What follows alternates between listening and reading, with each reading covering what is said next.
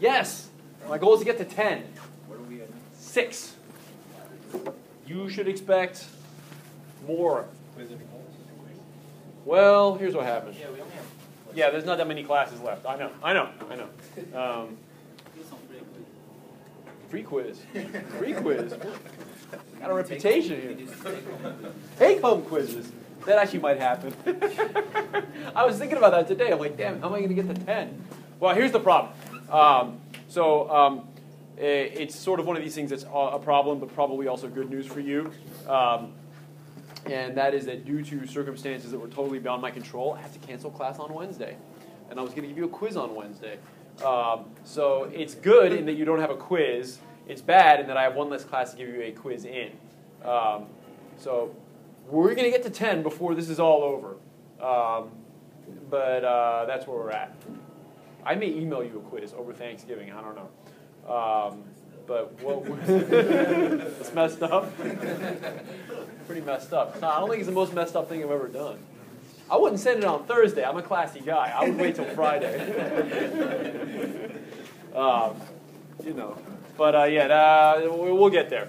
So unfortunately, don't come on Wednesday. I won't be here, and I'm not scrambling a sub for Wednesday. The good news is we're actually well ahead of kind of what I was hoping to do. I'm pretty pleased with where we are in terms of progress. We've got when we come back, we'll have 5 more lectures, and that's it. Right, 5 lectures plus today makes 6. The missed one would have been 7, but we'll just live without the missed one. It's okay. I'm also encouraged by the fact that things are going pretty well in lab. I understand that's going well. So I hope kind of everybody digs in and enjoys their final project. Elliot was saying that a couple of you had approached him, like, can we tweak the project? Can we do this extra? Can we do that extra? The answer to all those questions is yes. Like anything you want to do creatively, above and beyond, go nuts. Like we're just setting the baseline, right? If you get motivated and like this is your thing, do it. All right? There's another one. Okay? So, how did things go on Friday? Did you talk about mutual inductance? Did that make sense? It is what it is. Mutual inductance is basically if you put 2 inductors near each other, they'll cause each other to induct. Believe it or not, you can do almost the same thing with capacitors, actually. This happens a lot in... we see this a lot, especially in either printed circuit boards or believe it or not, in integrated circuits. When you make computer chips, you actually have to worry about how closely you run certain traces to each other on the metal, because they can actually cause, signals changing in one trace can cause inductance or capacitances in another one. So, for example, on a typical, you guys haven't taken no, you wouldn't have taken it. Like when you actually learn how to make chips, like actual silicon hardware, it's pretty cool, right? I mean, basically what you do is you have these transistors that you lay out, and then you connect them with these metal traces. So you might say, and you physically, there's a CAD tool where you actually draw them, right? So you say, I'm going to have a metal layer, that you draw yourself a wire. I'm going to have a metal layer. And then I'm going to have a metal layer that goes here next door to it, okay? And you can sort of set the width and the spacing and so on. Yeah.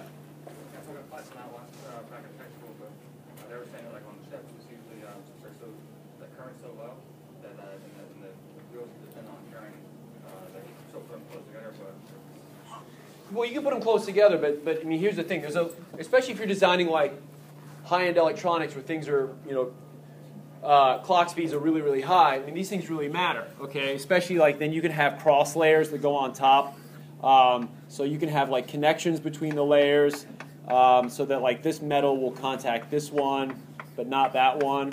But the thing that's really interesting is that if you put these pieces of metal close to each other, they can either cause mutual inductance or mutual capacitance, kind of depending on the nature of the signal and the physics of the metal. So what's cool about the CAD tools is they can actually simulate this.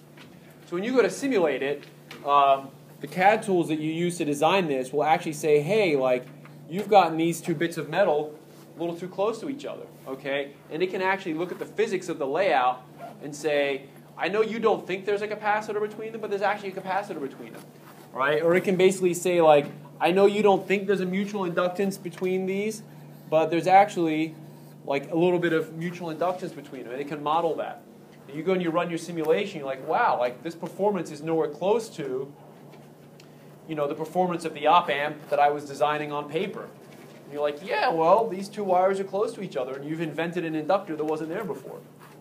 Anyway, these things matter, and at the very least, you should know how to calculate them, and that's sort of what the point was of Friday's lecture. So this stuff is cool. It's designing computer chips is like half science, half art. It's all frustration, though. It's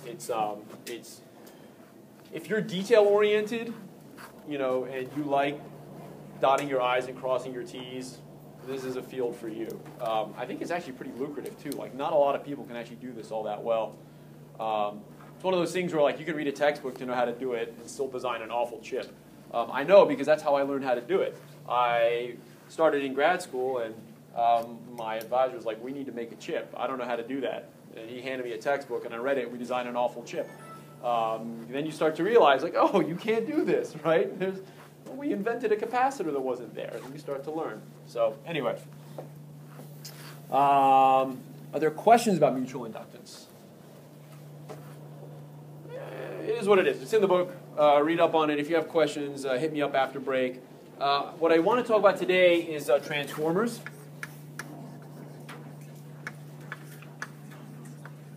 Not the awesome 80s cartoon, although we could talk about that if you want. We have quiz. On what? Now? No, like, I can give you one now. No, I am not ready. Okay, I'm not ready to give you a quiz, so you're okay. Okay.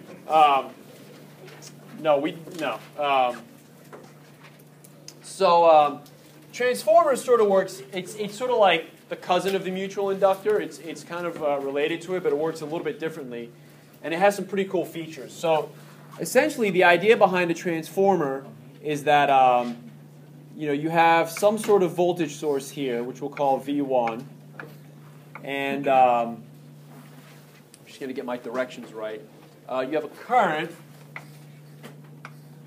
which we'll call I1, and then what you'll have in the middle is a core, some sort of metallic core, and your wire, not helping matters here is the fact that I cannot draw at all. Oh boy, okay. Oh, look at that, Obaid. Killing it. Okay. So, it's, that would have looked a little more awesome if that top one went underneath. Okay, whatever. So, you have a core, and your wire wraps around the core. On the other end, you have another wire. Let's see here.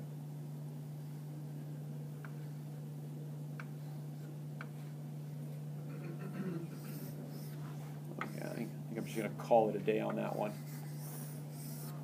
Okay. So you have a core, and the wires curl around each core. Let me go ahead and finish labeling this. So we'll call this V2.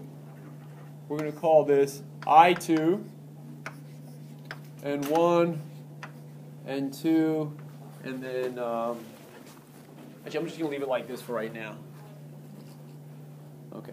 So what the N1 and the N2 is they dictate how many turns are on either side. Yes?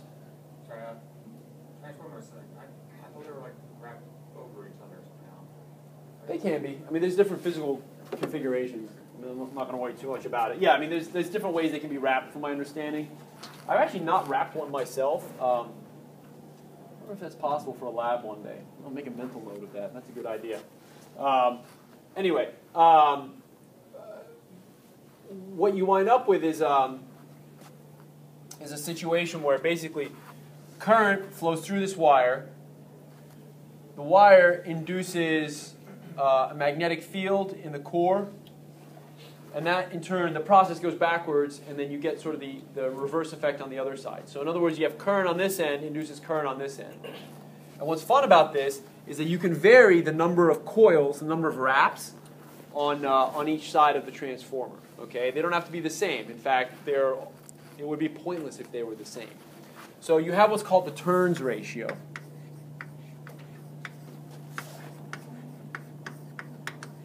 Okay, and you would say something like the turns ratio is, this many to that many. We'll do a few examples where we see how that works. All right? So, the way this works is basically this. There's an equation that governs this, and I'm going to get my minuses and pluses right the first time. It basically works like this. You can either say that V1 over V2 equals N1 over N2, or you can say that N1I1 equals N2 I2. If you're so inclined to understand the physics behind this, the book does a pretty serviceable derivation. You should probably read it. Yes, sir?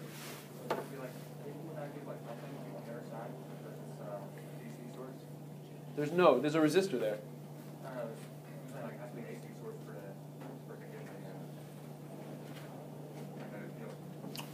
We're going to take the source, just its voltage, whether it's AC or DC or whatever. Let's just focus on the voltage sense itself. We'll put phasors in a minute.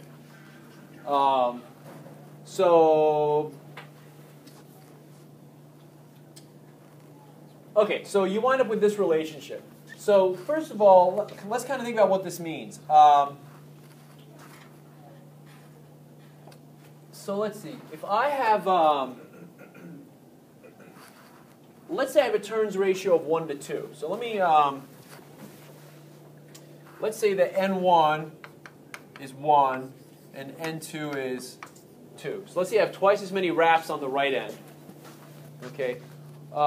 What's going to be, and let's say I put 1 amp in on the left. So what's I2 going to equal? I know this is a little bit dumb exercise, but I think it's worth kind of going through this. Because we got to build intuition about which way all this stuff works. So if I put in 1 amp on the left, what am I going to get on the right, according to my equation here? Half an amp. Okay, so I2 is half an amp. Okay, so it looks like if my ratio,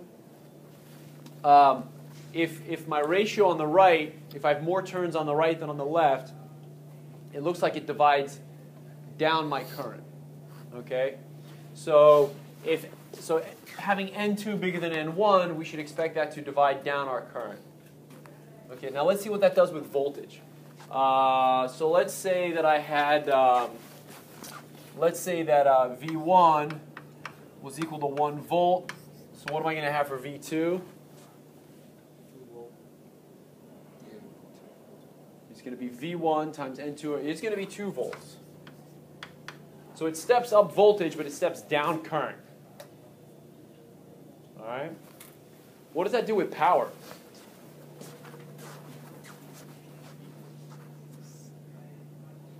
Yeah, it turns out that they're equal, right? I mean, if you look at IV up here, you have 1, and IV down here, you have 1. So there's this concept that in an ideal transformer, the power is you're getting the same power. It's lossless in terms of power. You're just changing the nature of the power. You're either going from current to voltage, or more current, more voltage, vice versa. All right. What's like the classic example of the transformer? Wall socket. Yeah, wall socket, right? You go to plug in your cell phone, your laptop charger, right? Well, what's that giant brick? The transformer, right? What's it transforming?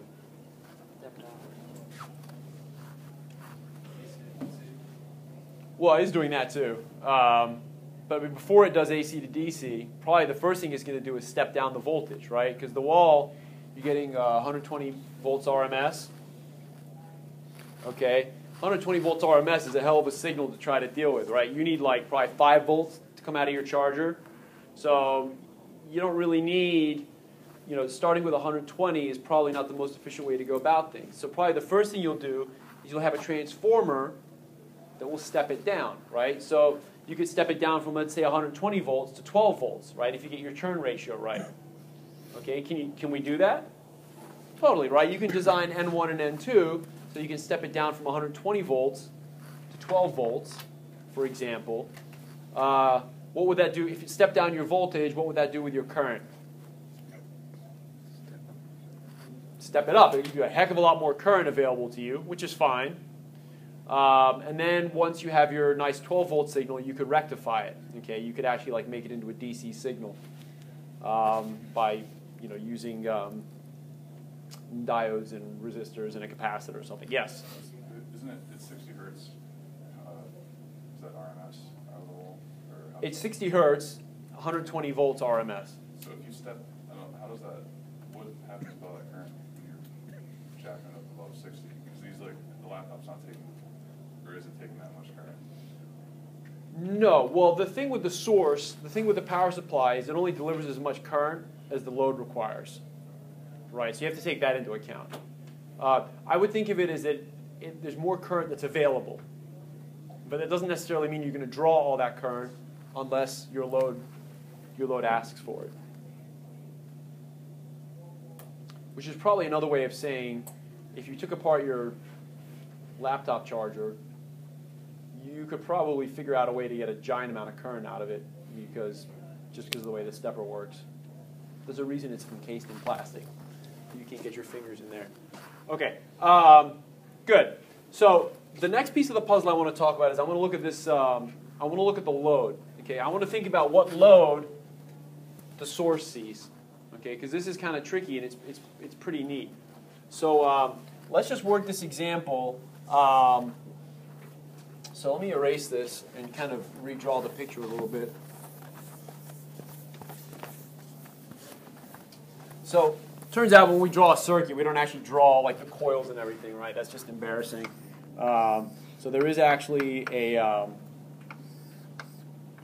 we're basically going to draw, if you draw something like this with the two lines, anybody ever seen that before? That means transformer. 6 more lectures, just got to finish without dying. Okay, you draw little dots. Okay.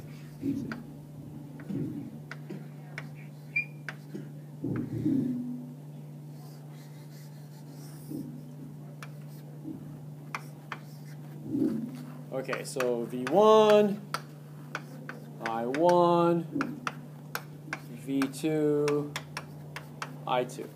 So here's what I want to figure out. What resistance does our load see? Does our source see? Right? What resistance does our power supply see? Right? In other words, could I redraw that circuit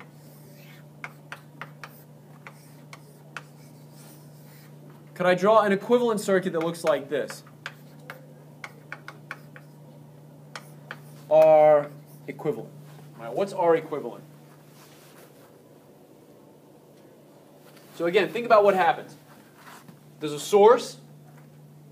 The source generates some current. That current is reflected. That current goes through the resistor. Yes?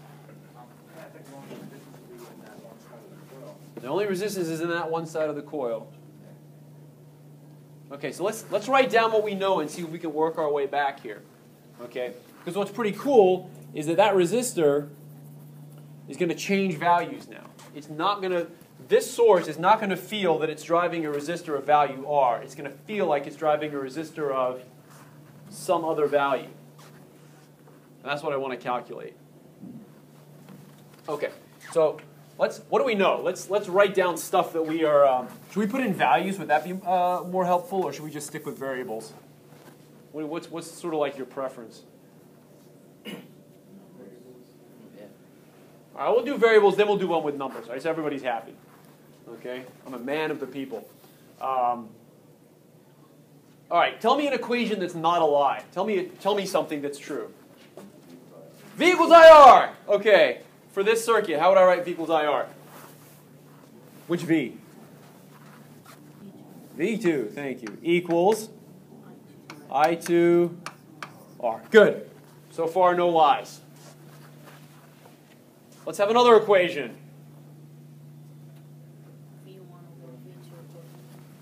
V2, sorry, I said V1 over V2 equals N1 over N2.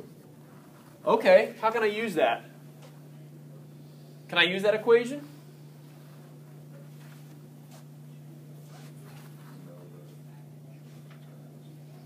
If we have a value for N1 and Yeah, well, in a minute we'll do an example with values, but now let's just kind of work it like this. How about I take that equation and solve it for V2 and sub it back into my original equation? Can I do that? That's not too bad. Okay, so if I do that, so I'm going to take this equation and sub it in here. So V2 is going to equal V1 N2 over N1. Okay, so V1 times N2 over N1 equals I2 R. Is that good? Well, all I've done is I'm just taking my transformer equation.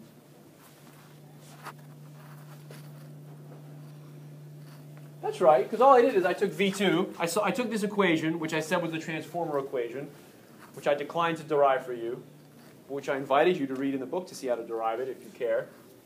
I solved it for V2, so it was V1 N2 over N1, and I just substituted that in for V2. Okay, am I done? I still got this I2 to deal with. So tell me another equation I can use. Yep. We said that I1N1 equals I2N2. Okay. Can I solve for I2 and substitute? Yes, I can. So if I take this equation and sub it in here, I now have V1 N2 over N1 equals, okay, now I got to do the substitution for I2. So it looks like it'll be I1 N1 over N2 times R. Have I lied yet? No, seriously, let me get some confirmation. I screw these things up periodically. Are we okay? Okay, we're okay. Do they cancel? They don't cancel. All right? What I can do is I can bring this one over to this side. Now, that's actually a mathematical. Okay. So V1 equals I1 times N1 over N2 squared R. So what voltage, so what resistance does our source think it's pushing? V equals I R. Our source cannot tell whether it's pushing this whether it's driving this resistance through a transformer, or if it's pushing a resistor of that value. Right? From the source's perspective, it's the same thing. Okay? That's how the transformer works. Let's take a second to let that sink in because it's kind of a key point. Okay? The source, all the source knows is he has V volts, he's pushing I amps. Okay? Yeah. We measure the resistance at the V1, and would that be that? Yeah. I mean, you think of it like the Thevenin resistance, right? That's the impedance that the circuit feels like it's driving. It's like the Thevenin equivalent resistance. That's probably a good way of thinking about it. That's pretty bananas, huh? So we know that if your turns ratio is greater than 1, so if N2 is bigger than N1, we know current goes down, voltage goes up, and your resistance, let's see, if N2 is bigger than N1, what happens to your resistance? Looks like it gets smaller. It feels smaller. Okay, so let's do let's stick some numbers on this and see how it works. Maybe do an example from the book. Oh yeah. Okay, so I am going to do an example from the book because I think it'll.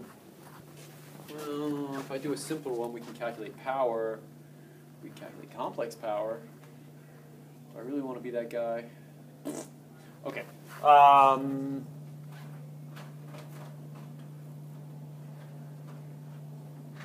I do want to be that guy. Okay, let's do this. We'll do 2 examples. That'll be a good budget of time. Okay, so let's do an example just with numbers for a minute. And the reason I'm going to do it is we're going to use it to calculate power. Okay, so let's do.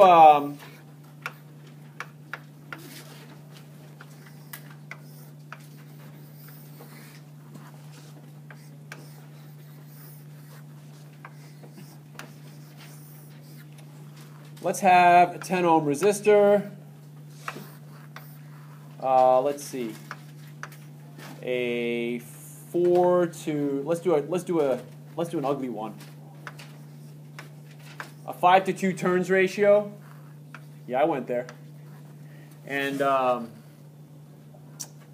a 7 volt supply. Nothing's going to be round. Okay? Calculator ready because we're going to need to do some calculating. Okay, so I'd like to know everything. I'd like to know I2. I'd like to know V2. I'd like to know I1. Have I given you enough information to solve the problem? Let's start with that.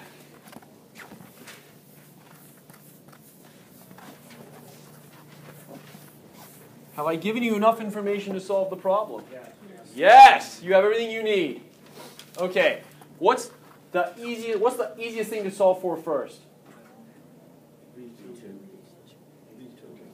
How can you solve for V2? To solve for V2, you need I2. You have I2? V1 over V2? But you don't know V2.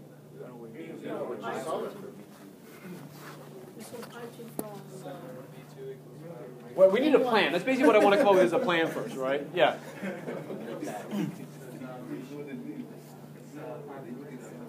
Oh, we can do that. Good. Okay. No, you're absolutely right. Okay. So let's start with V2. Okay. So V2, how do I get V2 from V1 in the turns ratio? What did we say it was? We said it was V1 over V2 equals N1 over N2, right? So we said V1 over V2 equals N1 over N2. So therefore, in order to get V2, it should be V1 N2 over N1. Hey, I know all those values because that's N1, that's N2, that's V1. Okay, so let's see here. That's what? 7 times 2 over 5. Is that right? So we're getting 2.8 for V2? Yeah. Nice. All right, so what's my I2 going to equal?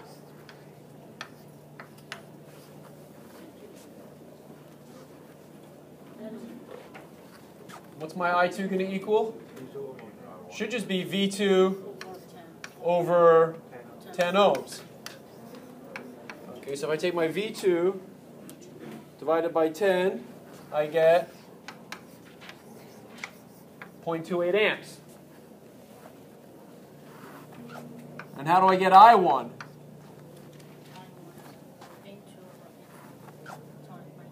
Right, so it should be I2 N2 over N1. Is that correct?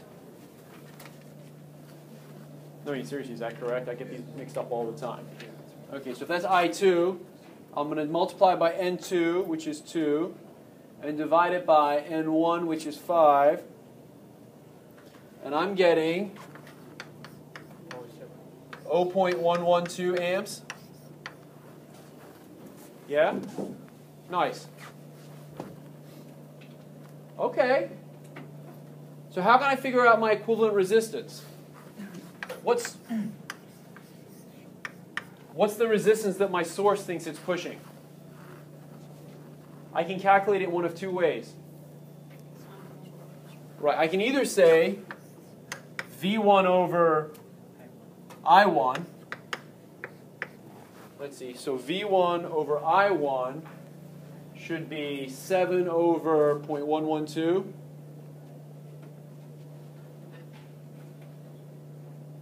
So I'm getting 62.5.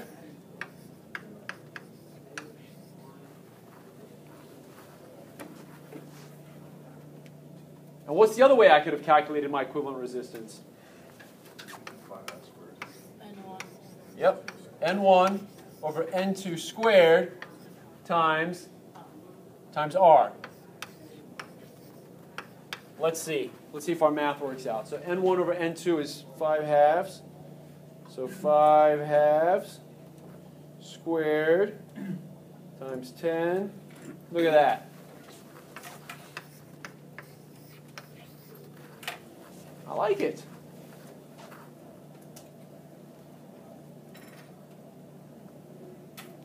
I like it. Okay.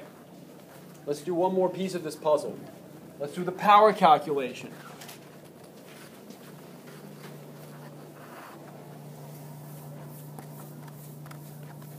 So first of all, any questions about the example we've just run? Pretty straightforward. Okay. How much power is being dissipated in the load? How can I calculate that? The power in the load resistor. Right. I mean, the easiest way would be V2I2, wouldn't it? V2, power is always voltage times current, and the load is seeing V2 times I2. Okay. So if we do that, V2, which is 2.8, I2, which is 0.28, we get 0.784.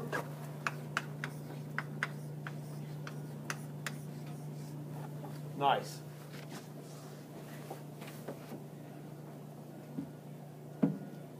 How should that compare with the power coming out of the source?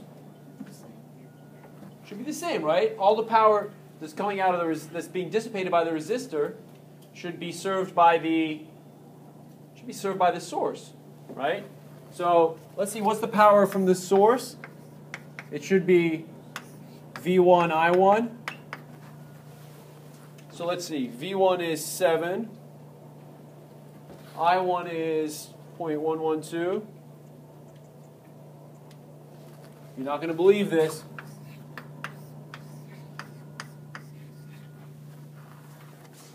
It's like magic. I'm a conjurer of cheap tricks. Sorcerer of cheap. Did I get it wrong? Lord of the Rings reference. Yes? So ideally, though, you lose a little bit of power in the transformer. Of course. Is that in heat or magnetic energy? Yes. Good question. I don't know, actually. It's a good, I know it's not light. Yeah, I don't. Maybe a little bit of both. I don't know. That's a good question. If I forget to look it up, you should look it up and tell me. I mean, that'd be kind of interesting. Yes. You're dealing with an equivalent resistance, so it's like a modified resistance. So is it? You just like it seems like it'd be the magnetic, like because you're forcing the source to power that too. So it's like the work done to make that magnetic field. To make the magnetic field work. How? Yeah. Yes. I'm just sorry. I'm just trying to imagine mathematically, like how that would play out. Like I'm guessing probably that mathematically it would be indistinguishable from just having a slightly different turns ratio.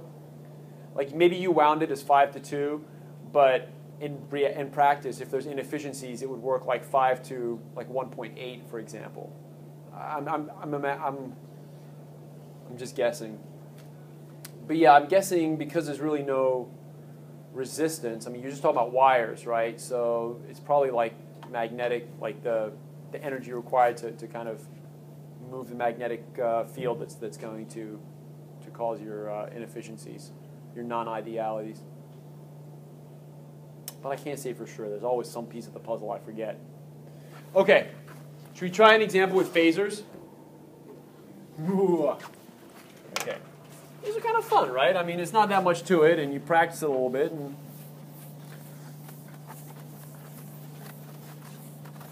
then you learn something useful.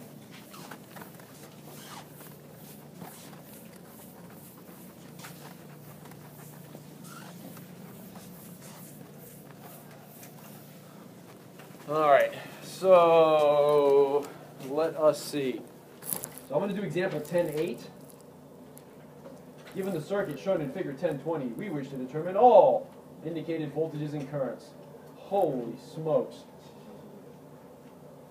Okay, I had my Wheaties for breakfast, so I think I'm ready.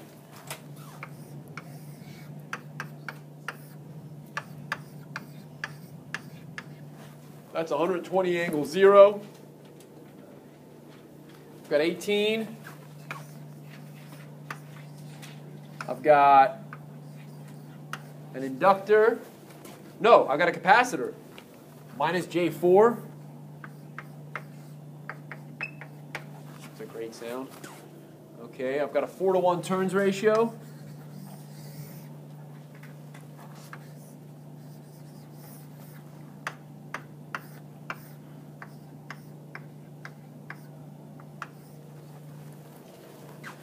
And then I've got a 2 and a 1J.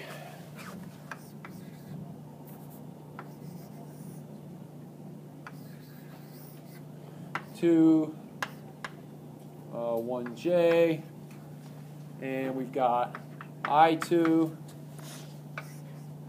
I1, and we're going to call this V1, and we're going to call this V2. Okay, so our goal is to calculate V1, V2, I1, I2, and then I may go bananas and try to calculate the complex power in this thing, but I haven't done that ahead of time, so I cannot guarantee that it will not end in disaster. Okay? So we're all on the same page with what we're trying to do. Our goal is to calculate V1, V2, I1, and I2. Can someone suggest even a strategy on how to begin? Combining stuff would be a good way to start.